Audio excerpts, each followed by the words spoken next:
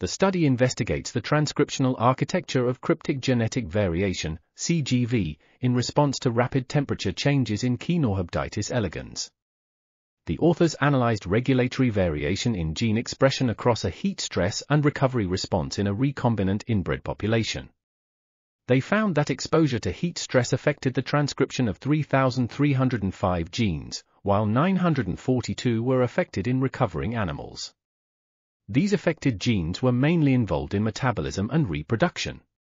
The gene expression pattern in recovering animals resembled both the control and the heat stress treatment.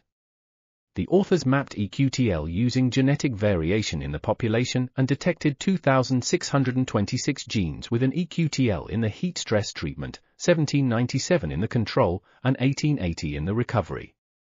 They found that a considerable fraction of trans eQTL, 40 to 57%, mapped to treatment-specific transbands, while approximately 67% of the trans eQTL were only induced in a single treatment. The study illustrates the highly dynamic pattern of CGV across different environmental conditions and suggests that response-related trans-regulatory eQTL play a significant role in determining CGV. This article was authored by Basten L. Snoek, Mark G. Sterken, Roel P. J. Bevers and others.